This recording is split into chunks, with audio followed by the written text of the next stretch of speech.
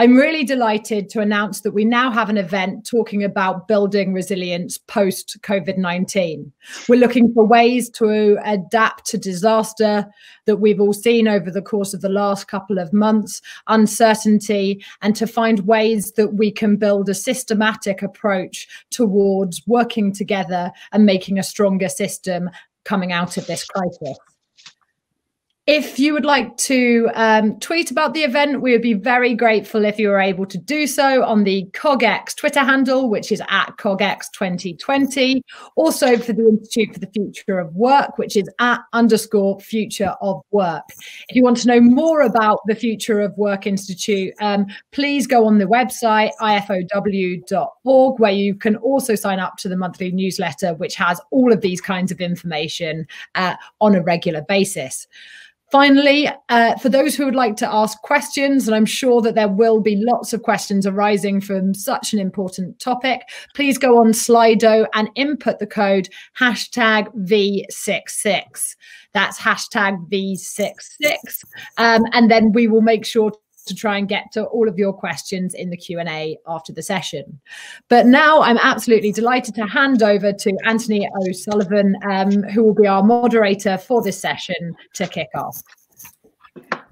Thank you, Nyasha. Good afternoon to everyone. So I'm Anthony O'Sullivan, Partner and Director at Whiteshield Partners, which is a global public policy and advisory firm, which focuses mainly on the topic of labor market resilience. And in fact, we publish every year a piece of benchmarking of countries, which is called the Global Labor Resilience Index, done in partnership with Oxford Saïd Business School Manpower Group and the Institute for the Future of Work, which was cited by Nyasha.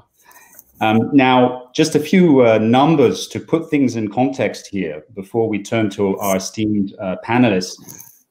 When we're looking at resilience, which we define as the capacity to bounce back from shocks, a certain form of toughness, there are basically different levels we're looking at resilience at. One is the country level, there's the firm level, and there is the individual level. And so all three are important. And if you put this in the context of a few numbers, at the individual level right now, in the United States, we have more than 42 million jobless claimed since March, which is roughly 25% of the labor force. And this is a country which was at the start of the year was at 3.5% unemployment rate, and that was the lowest in 50 years. So there's a shock at the individual, at the worker level, as an example.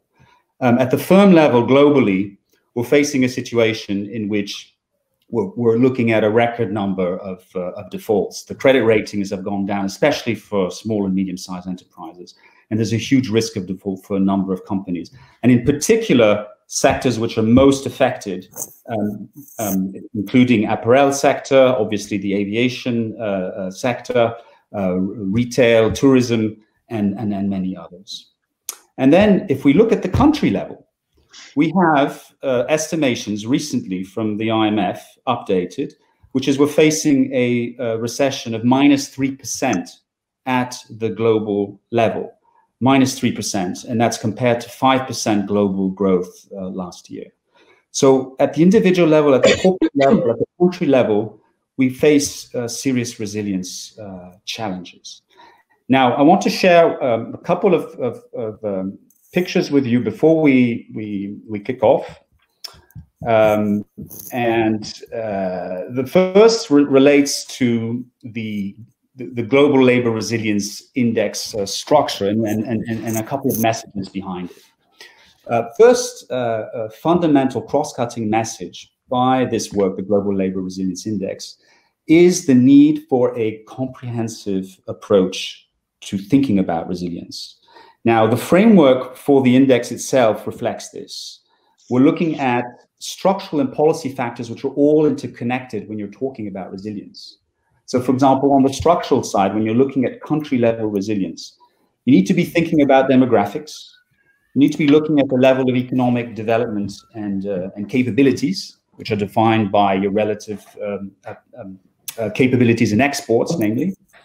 You need to be looking at level of economic diversification of the country, the level of inequality, And in addition, as we saw it with COVID-19, the importance of healthcare systems. So that's all the structural elements that are important. At the policy level, there's a tendency to focus on education and skills on the one hand, employment, so labor policy, innovation policy, technology infrastructure policy, entrepreneurship, and even statistics, because you can't improve what you can't measure. And we're seeing actually statistics are one of the particular issues right now in the midst of the COVID crisis, whether it's health statistics, labor statistics, or other. So you can't just have one of these dimensions. It's not just a question of addressing to a Ministry of Employment or Ministry of Education. You see, we need to have a really comprehensive approach to building resilience, whether it's at the country, corporate, or individual level. A second overarching message from the GLRI is the need for a paradigm shift. And we referred to this in January when it was launched in Davos, and that was right before the COVID-19 was starting to really expand. And it's become even more relevant now, where we see there's a need to move to a societal approach where people come first. So we're moving from an economy-centric policies to citizen-centric policies. That we need to be moving from a national sort of top-down centralized economy approach to more of a decentralized regional economy approach where there's benefits for all. And all increasingly important is this notion of trust. Trust working within government and with business. And so to complement this top-down policy making with bottom-up, more inclusive policy making involving the different actors, government actors, business actors, and citizens. And we see from the recent poll that came out today from the Institute for the Future of Work, how important it is for individual workers to be involved in the solutions. There's a real fear right now, which is blocking progress, and partly because workers are not involved enough in any solutions at the firm level and at the country level. So those are a few thoughts to kick things off with the panel. And we have an esteemed group here representing different aspects of resilience, which are very important. The first is Kay Firth-Butterfield, who's head of AI and machine learning at the World Economic Forum, and is going to first give us the perspective, the technology perspective, if we want, from resilience. So, Kay, please, without further ado, if you could share your thoughts with us. Certainly, and I have a slideshow, and I think that CogX will throw up the first slide for us. Thank you. So the title of my talk is How Do We Use AI to Reset Post-COVID-19? And obviously thinking about resilience in this context. As Anthony said, we have been thinking about resilience a great deal at the World Economic Forum. And if we go to the next slide, just last week, Professor Schwab talked about the Great Reset. Can I have the next slide, please?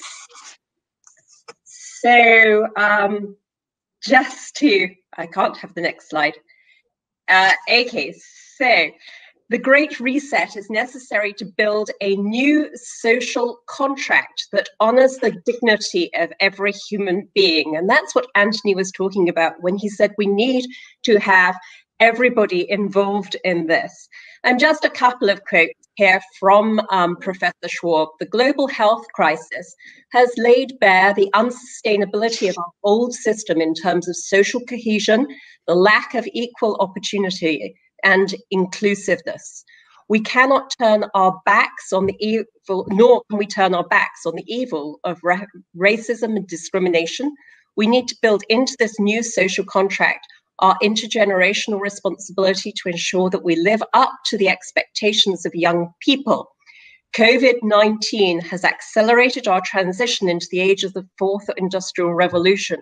We have to make sure that the new technologies in the digital, biological, and physical world remain human-centered and serve society as a whole, providing everyone with fair access. And if we can move on to the next slide, Prince Charles also commented last week as part of this great reset, which we are at the forum thinking of as a global society, as a community of common interest. Can I have the next slide, please?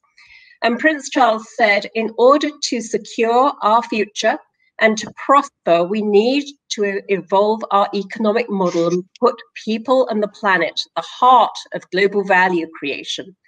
If there is one critical lesson to learn from this crisis, it is that we need to put nature at the heart of how we operate. We simply can't waste more time. And obviously, we agree, we need to move on. And next slide. And we've already been putting some of this stuff in motion. So very quickly, there are 4 centers for the 4th Industrial Revolution that the World Economic Forum runs. I live in San Francisco. So San Francisco, India, China, and Japan. And we have affiliate centers all around the world, Colombia, South Africa, Rwanda, etc. Next slide, please. What do we do out of those? Well, what we do is governance of AI.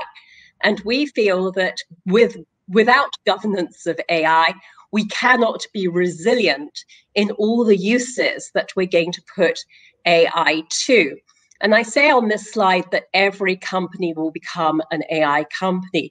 And I firmly believe that. So we're not just talking about tech, we're talking about all the various places that the tech, AI, will be used. In Silicon Valley, we're talking about the fact that we have had 2 years worth of improvement in the technology in just 2 months.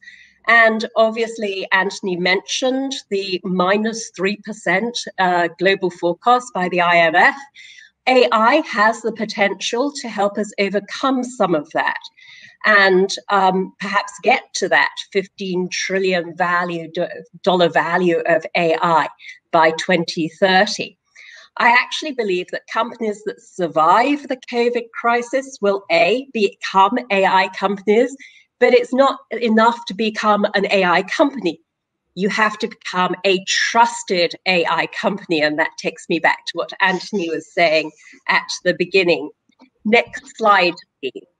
So what I'm saying is that ethics has never been more important. If you're thinking about ethics and ethics really annoys you, think just about the word problems. What we're trying to solve are the problems that we see in AI at the moment.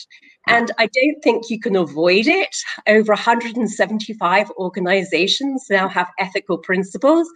And if you think 4 of those that I just named, they are governments. So when governments start to think about it, then you as business owners and users of AI have to definitely think about it. And without trust, we were seeing tech clash. And so we need to have resilience in the way that we build AI in a trustworthy fashion. PwC's 2020 predictions had already taken the use of AI down from 2019 at 20% to 4% for 2020. And that was because of tech clash, and that was before COVID. And if we look at the COVID tracking apps, clearly people don't trust them, even if they haven't got AI in them.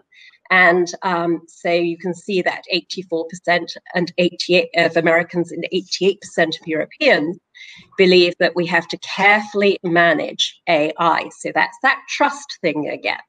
If we go to the next slide, we can see that we really need human-centered design. If just, if you don't believe in ethics, just to get this technology right. Gartner says by 2022, 85% of AI projects will deliver erroneous outcomes due to bias. So then we need to move on to the next slide. And I want to talk about something that we launched today with the UK government. Governments can be very important for resilience and artificial intelligence. We've been working with the UK government over 18 months, and we have co-created guidelines and a workbook which governments can use to procure trusted AI. We worked also with obviously other countries because it's a multi-stakeholder effort, and the framework enables governments to grow their AI economies whilst also driving companies to raise their standards on the responsible use of AI. In addition to that, we have been working with New Zealand on a project that we call Reimagining Regulation in the Age of AI. And in Singapore at Davos this year, we released an ethical framework for the use of by companies to help them design, develop, and deploy AI.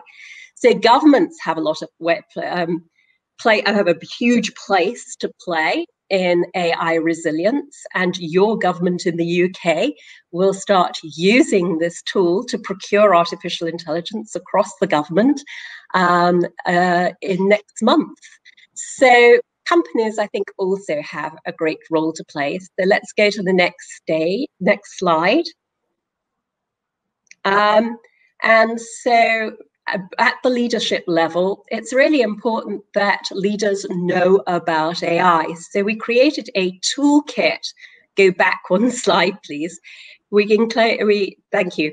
We created a toolkit to help boards of directors who knew very little about AI.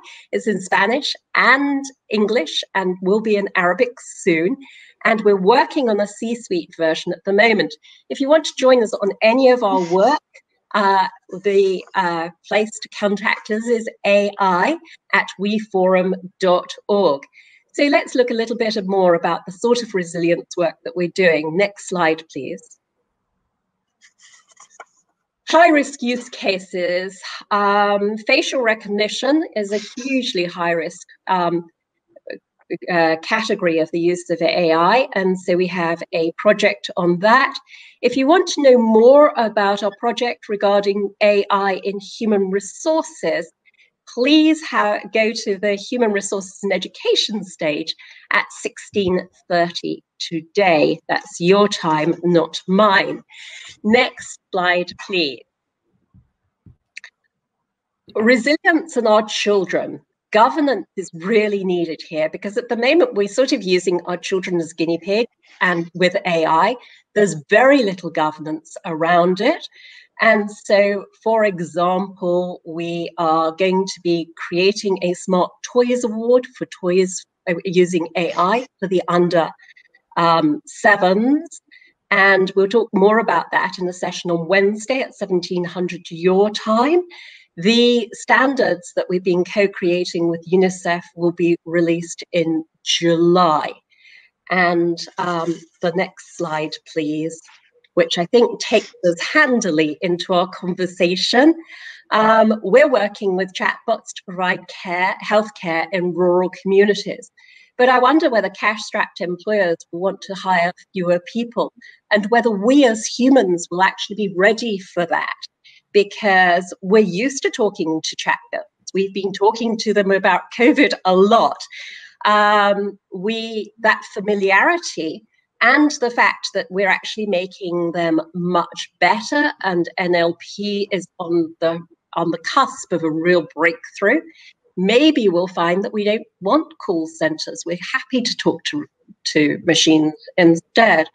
And as social distancing becomes the norm, do we put safety first? And so are we more prepared to have robots instead of humans in our lives? So the next page, please. If you want to join any of our work, as I say, this is how to contact us. And I'll hand back to Anthony, and I look forward to our panel discussion now. Thank you. Thank you, Kay, for this great starting perspective on technology, and thank you also for echoing the all-important element here, this new social contract that we referred to at the start. Clearly, a starting theme here is we need to be working in all cases in partnership when we're talking about resilience. So all actors count. Again, I remind the audience, the units here are the individuals, the companies, and the governments. So maybe going to the unit of the business, if we could turn to Jason Stockwood, who's founder of 53 Degrees Capital, vice chairman of Simply Business. And Jason, could you give us a few insights from the business perspective of how to build resilience going forward? Yeah, thanks, Anthony, and thanks, Kay, for that opening comment. So I'd like to talk a little about how I think that the most resilient businesses over the next 10, 20 years are going to be those that are mission focused but totally adaptable to that future that Kay painted for us now. And the historical context, I think, is quite important for this. And then I'll just come to a couple of recommendations in the sort of 5 minutes that I've got. So I think the writer Thomas Friedman talked really eloquently about the sort of three prevailing forces that are creating increased complexity and variability and adaptability of the world. That's climate change, globalization, and tech acceleration. It's tech acceleration I think we're largely focused on today. Those three combinations have meant that there's an interdependence in the last 30 years that that we've never known when our sort of linear brains have really struggled to keep up with. That's why in 2008 the finalized instruments the housing market in the US, in Florida in particular, caused financial meltdown for the global economy. That's why in the last year practices in a wet market, provincial China, the whole world on hold for the last 3 months. And most recently, that's why a deplorable act of aggression recorded on a smartphone in the US can spark a global debate around systemic racism. There's three examples of how the world becomes so complex and interconnected, and in many ways, we haven't kept up with some of those challenges, and we're living in those accelerated times. Leo Wilson, the evolutionary biologist, put it most eloquently when he said we have Paleolithic emotions, medieval institutions, and godlike technologies now. And my sense is that in relation to business, there's two big distortions that we need to think about updating as we layer on this AI, the world of AI and technology that we're now entering. One is the neoliberal distortion, the nature of humanity being reduced to economic activity, and also the free market myth that's associated with that. The idea from Milton, there's no other purpose in business than to maximize profit, has really minimized our human and spiritual capacities, that economic output. And I think any system that in the West, as you go out now and you see food banks, it shows that that's a system that's clearly failing on some level. And that's compounded. The second distortion is the inability of technology to deliver real prosperity and progress for everybody, rather than a select few number of entrepreneurs and investors. The concentration of wealth that we're seeing is completely misrepresents the opportunity for us to create a fairer system. The idea of technology was supposed to liberate us all. And yet at the same time, the technological acceleration that we've seen and we will see has these compound those differences in society, and also to be a further blocker on social mobility. So I think there's a real opportunity in business, even more so in politics, in business, I think on a more atomic level, to create a vision of the future that is more hope and can deliver that prosperity and progress, and we're thoughtful around the implications of some of these technologies. And the good news is that these are all just systems of belief that we can change, and we have choices of how we change. So my suggestions that can build resilience in businesses and society. The first one is really an acceptance of that uncertainty as the new normal. The way that businesses can create places of real belonging and purpose, focusing on trust and adaptability, can be a foundational opportunity to build back a better society post-COVID. It doesn't mean the planning isn't important. Adaptability, that resilience, born out of that adaptability is going to be the key as we increasingly see complexity month by month appear. Mike Tyson's one of my favorite quotes. He said, everyone has a plan until they get punched in the face. And at the moment, we've been punched in the face almost every few months now. So I think in relation to a business, the idea is that, set the mission for your business, hire a diverse organization, create an environment of trust that Kay mentioned, and then experiment towards those futures, the reality, allow people to do that work day by day and respond to anything that the business or the world can throw at you. In that context, management is often a failure of leadership We haven't got time to go to hierarchies anymore. The second one, and great again to hear Kay talk about this, but it needs to be human-centered, but technologically enabled. Now, we need to utilize technology in a way that serves all of humanity. It's pretty clear that our story, our progress as a species is our relationship with technologies, but we've got to remember that it's in service of our higher purpose, our own prosperity for everyone and freedoms for everyone. So as we see these efficiencies and these technologies come in, which is that we're going to have in the near term now, we've got to think about how business can serve society at large with that technological accelerations. So everyone needs to benefit from this productivity in the uplifting productivity we'll get, the wealth that's created. And one of the suggestions I've made is that, we need to think about employee ownership as one way of sharing that benefit in the equity of businesses.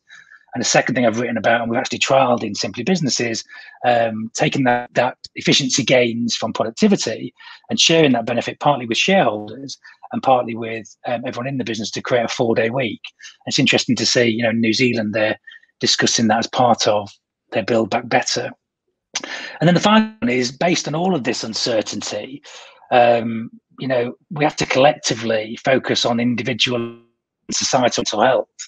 It's become really evident to me in the last 3 months that the importance of focusing on that in the business I've been involved with for the last 15 years, but even more so now as we create even more complexity, even more stress, even newer ways of working for everyone.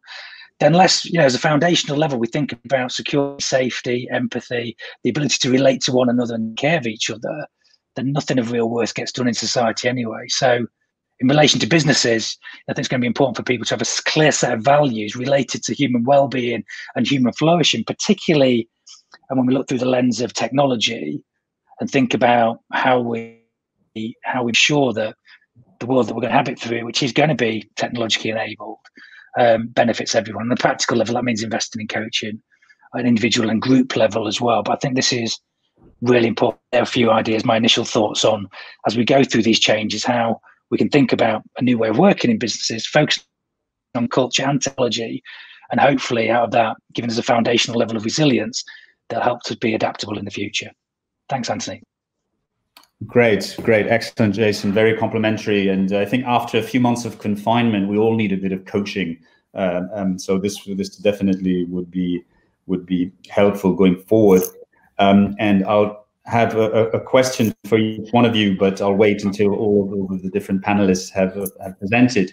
We now have the academic perspective from Professor James Hayton, who is Professor of Entrepreneurship at Warwick Business School. James, you've heard the different interventions. What would be your take on the resilience in post-COVID-19?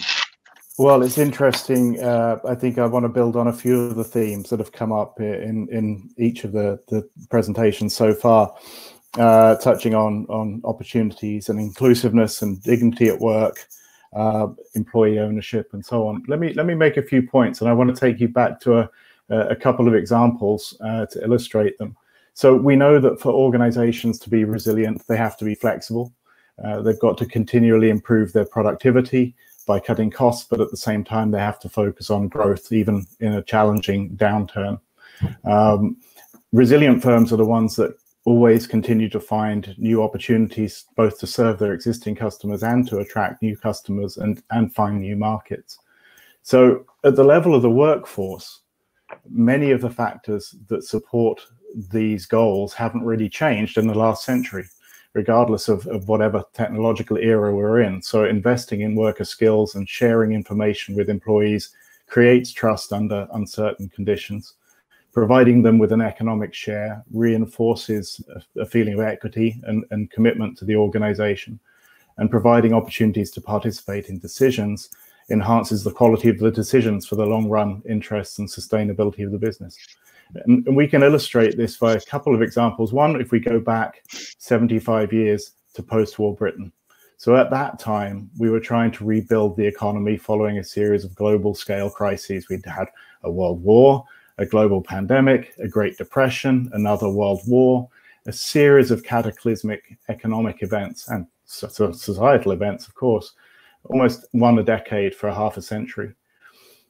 in Britain at that time, we were lagging other nations in terms of productivity. In the post-war period, we saw automation across industries was eliminating a lot of jobs and de-skilling many of the remaining jobs. And it was also decentralizing, it was already centralizing decision-making, which resulted in greater specialization and more repetitive, tedious work. And of course, that had negative consequences for employees, and we saw more turnover and more absenteeism. But it also made our workforce less flexible to changing circumstances. And actually, ironically, it typically didn't produce anything like the jumps in productivity that were hoped for when we made those investments in automation. But there were exceptions, and in some mines, in a few mills and some of the auto manufacturers, they experimented, and rather than centralizing responsibility and specializing labor and de-skilling it, they organized employees into broadly skilled and semi-autonomous work groups. And those groups were given more voice and more chance to participate economically by being given collective performance-based rewards of one kind or another. And in those contexts, employees managed themselves and collaborated more effectively and created greater flexibility and greater productivity. And there was also notably significantly better worker well-being in terms of satisfaction and retention. If we fast forward to today, we've now got a large body of evidence that when we treat employees' skills as an investment, and we give employees participation in decision-making, and we give them economic participation through either profit sharing or equity share ownership, these have a positive effect on productivity, innovation, and ultimately resilience. And I just want to share with you a case. I recently spoke with a company called Kinetic PLC, and they're a specialist recruitment agency. They were founded in 1983, so they're not a new company, but they've always practiced open book management, and they share strategic information with their employees, and they involve them in decisions. And now it is an employee-owned company since 2018 through an employee ownership trust. And at the end of each year, about a third of the surplus is reinvested in the business, a third goes to HMRC, and the remaining third gets redistributed to the employees, divided equally, regardless of their age or their position or tenure. And I bring this case up because Kinetic are a great example. They recently implemented new smart technologies for managing and planning rotas for their contracted care workers. And those workers, they're on 0 hours contracts, and they provide that at-home care to those in need. So they've got vulnerable clients and these important care workers on 0 hour contracts. They've got to be scheduled, and that scheduling process is very complex, and it was originally paper-based and very labor-intensive. It could take up to 3 days to plan this rota, and then if there was one change, if one of the carers was absent or ill, they'd have to redo the whole piece of work. So the schedulers were spending basically all their time working on that task alone. And what the company did was adopt a new AI-based smart system. And what that did was reduce that entire 3-day process to essentially a one-click process, which had built-in checks within it as well. So they took away a 3-day piece of work and transformed it into a few minutes. And of course, when you're implementing something like that, you'd imagine employees to be very concerned that that kind of software implementation will eliminate their jobs. But because they had a history of transparency and trust, the management team was able to communicate to the employees what the new technology would do, that it would enhance the quality of service, which everybody, all the stakeholders really cared about. So the employees were also involved in the decision from the outset, and that included selecting the software provider and developing the software itself. And the new organization of work using that technology actually frees up employees' space considerably, so they can engage in problem solving, they can interact with their carers and their clients, they can develop new business, and those things create value for the organization. And what they've seen is, of course, reduced employee turnover and greater satisfaction for their carers who are on 0 hours contracts. They have much more reliable time allocations for those carers, so they can spend more time with their clients and less time on paperwork. And the paperwork doesn't actually earn those carers any money. And the scheduling team, importantly, is also more engaged and satisfied because they spend less time on boring and difficult paperwork. So they're spending time doing meaningful and interesting work that is developing new business, and we see the business growing as a direct result. So both groups are happier. In fact, all stakeholders are happier, right? The owners, the clients, and so on, because the system is reducing stress and costly errors that might threaten those clients. So this is a 21st century case involving these cognitive technologies that really mirrors the same issues that we learned during the period of automation post-war. Coming back to today, we've got a number of surveys, as you're all aware. Recently, World at Work found that 37% of organizations have accelerated their investments in technology as a result of COVID-19. The history and the evidence agree that to get the most from those technology investments requires ongoing investments in the workforce, information sharing, and economic participation. It's not just a technological challenge.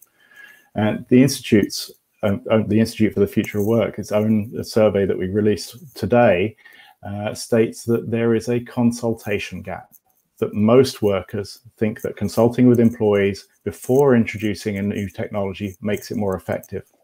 But only 1 in 3 workers are reporting that their employer has actually done this.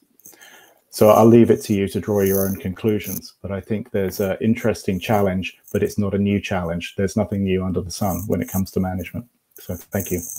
Thank you, James. Excellent. So it sounds like there's actually quite a few solutions which have been out there for some time, such as building skills with employees, economic sharing within the company, even participating in decisions, all of these things which have been recommendations for some time, and it's a question of applying them in some case to make it effective. Now we have a few interesting questions here that we're going to address before the break, and then we'll have another set of questions. One of the important questions here relates to technology, and to ensure that technology design and application really works for humans and not just for the profit, if you want, of the company. And as you said, there's a basic fear here that technology is potentially overtaking things, especially in the context of COVID-19, that we see an acceleration, as we've seen, of further need to invest in technology in order to compete, if you want, with other companies. So maybe our technology guru, Kay, could you address this point?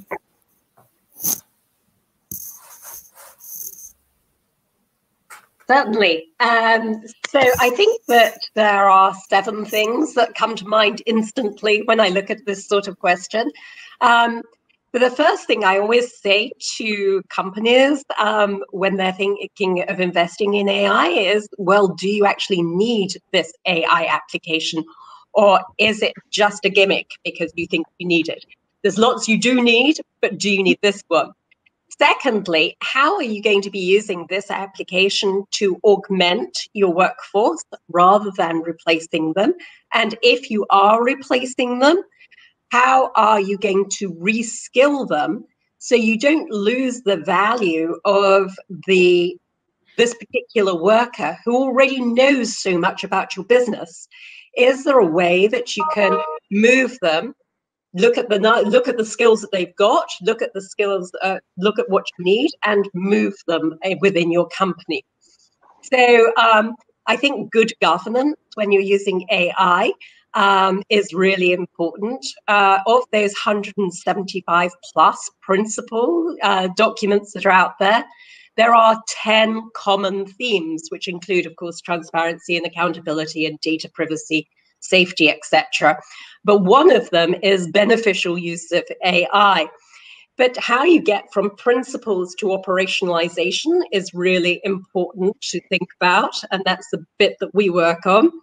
And on that, I think I've got 4 very quick points. Do you need a chief AI ethics officer? Are you running AI in risk areas like human resources, for example? If you're using AI, if you're developing it, then you need to think about having somebody from your ethics department or integrating a number of different jobs into the product development of the AI. How are you going to educate all of your staff so they understand what AI is doing in your business and can help to co-create that governance within the company. And finally, what does your organizational structure look like so that you can involve everybody in the decisions that you're taking around augmenting using AI? Okay, thank you, Kay. So again, this issue of communication, of involvement, of demonstrating the value of AI and how it can augment workers' capacities seems to be extremely important in reducing this fear that we see. Very comprehensive answer. Jason, moving away from just the technology angle, if we think more broadly about a response approach from companies to a crisis like COVID-19, if you think of it as a kind of framework, where technology might be one angle if you want, but you have others. How can what are the components of that response framework that would allow a company to be more resilient in the future and align the company objectives with worker objectives, so both are being resilient together, if you want? So I'm not sure I understand the question now. Just repeat what the question is. Essentially, if you're thinking about, we're looking to the future, this is post-COVID-19. Mm-hmm. The company wants to put in place an approach which is going to make it more resilient in the future, which can involve technology, which can involve approach to workers, which can involve approaches to supply chains, many different things. The essence is, what can companies do going forward to ensure that in the future they are more resilient to a repeat of something like COVID-19? Yeah, thank you. Sorry about that. I think it's central to the thesis that I set out, actually, which is, I think if we believe in that accelerated environment that we live in and increased complexity by the nature of globalization, climate, as I said, technological acceleration, then actually the ability to plan in a linear fashion your strategy or how you're going to approach the world is just redundant. So, the framework that I think about is really, businesses that have a clear mission. So at one end, really clear mission statement and ability to aspire to build products and services in a certain fashion and make an impact on the world. At the other end, hire a diverse and inclusive organization. And then within the middle there, I think there needs to be a methodology for experimentation towards that mission that isn't at any fixed point. And really, what the role of leadership, as I said, leadership, as opposed to management, is going to be setting a framework of high trust, high ambition, and velocity through the organization so that people can make their own decisions day to day and experiment towards that mission, rather than think of a linear step-by-step approach towards business plan as we've had historically. So in that framework, the role of leadership changes to be clear about the mission, clear about the conditions that people operate in, but then getting out of the way and spending time creating the values of the organization and setting high autonomy, trust, and giving people the ability to master their own technical expertise in a way that gives them freedom. So that what I've seen in the business I'm involved with and invested in now is the ones that have done really well through COVID or responded better to COVID have been those ones that have had that high amount of trust to draw on when something like this happens. It's not something you can start building in the moment of crisis and look for a single leader to have the answers for today. So I think it's a constant ability to build trust and be authentic and have a clear set of values in an organization. And then rather than this linear step-by-step approach towards a particular goal, mission and hiring the people and allowing them to express themselves in the middle piece will allow the businesses to have a chance of responding to whatever throws up. Certainly better than old hierarchical methods of working. Yeah, excellent. And probably injecting some of James's recommendation on the importance of really investing in skills, allowing employees to respond to different situations, being more agile, if you want, seems important in a context like this. I understand we've reached the end of time. Nyasha, would you like to wrap up this first part, and then we'll turn to questions, I understand, in a second part? Excellent. Thank you very much, Anthony. And actually, just thank you very much to all our panelists who I think did a really excellent job of setting out exactly what the opportunities are for businesses going forward, but also what the responsibilities are on the flip side.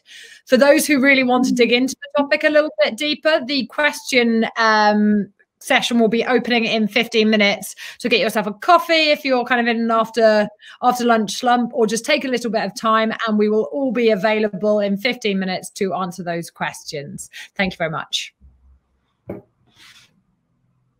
Want access to more CogX videos? Subscribe now for free at cogx.co.